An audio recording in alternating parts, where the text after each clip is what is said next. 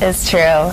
And spring break is underway, and there are lots of fun things to do in West Michigan, even for your older kids and teenagers. We sent Joy to a hot spot in Holland to find out what's brewing this morning. Hi there, Joy. Hi, girls. It's a beautiful spring day here in Holland. A great start to spring break, and the tulips are even up, so come on early and see the tulips, but also stop at the Herrick District Library. They have so many great things happening this week for free, especially for teens, right? We sure do. We have 3 special programs here this week for teens.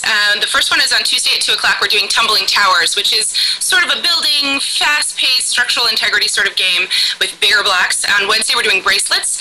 We'll do friendship bracelets. We're going to do some safety pin bracelets, and then we're also going to be making paracord bracelets, which anybody who has watched The Hunger Games knows. If you have a paracord bracelet, it is a survivalist tool that will help you strap yourself to a tree and fall asleep if you need to. And then on Thursday, we have at 2 o'clock as well a program that I'm super excited about. It's Teen Iron Chef Dessert. So we'll find a secret ingredient that you will have to incorporate into a dish, and we'll have judges that are giving away prizes for most colorful, most creative.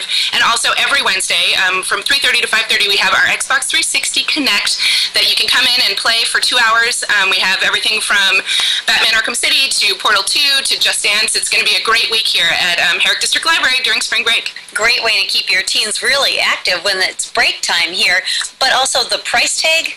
Absolutely free. Every program is free. That's fabulous. We're going to tell you a lot more about things to do for your little ones, too, at Herrick District Library. All free. Stick around. We'll tell you more about that when we come back.